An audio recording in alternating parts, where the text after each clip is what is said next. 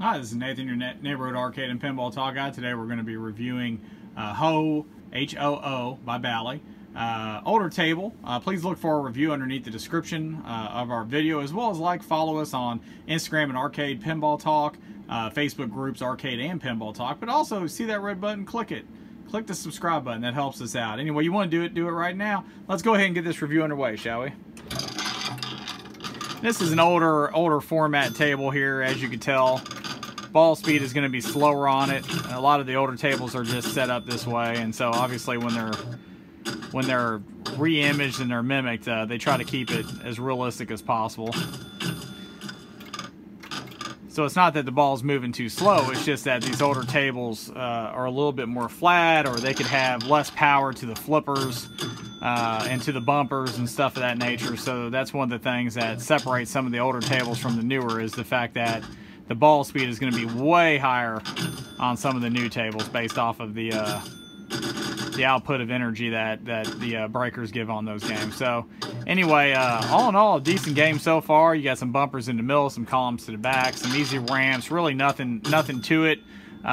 You know, your point here is to try to get to the back and to the top, and to hit that bonus wheel in the middle, which is basically like almost a ball lock to the top left.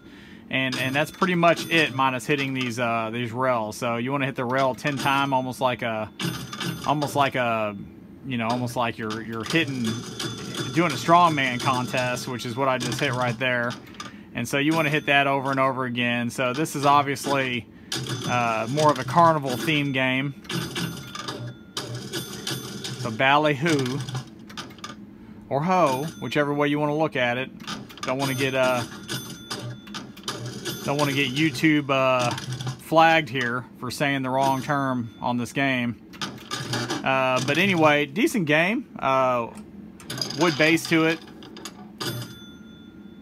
But all in all, not bad. I mean, it's decent for what it is. I mean, back in the day, this would have been a great game here.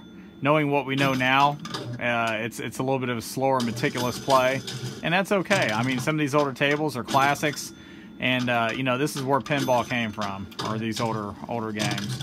But so far so good. This game's actually pretty decent. It plays well. Moderate to low difficulty is the best way that I'll put it. I don't think you got to be a pinball pro to play this one.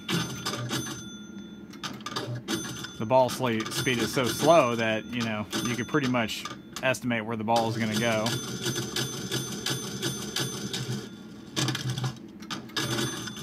And there are some bumps in the middle of the table. As you see there, it says down post, up post. So there is a block to the back of this table, so I just hit the up post just to kind of show you. So now there's a block in between the flippers, and that allows you to keep the ball in play. And so, you know, that's pretty strategic there. But, you know, all in all, decent table. Definitely check it out. Again, thank you for watching today. Please click that subscribe button, and we look forward to our next video. Thank you again.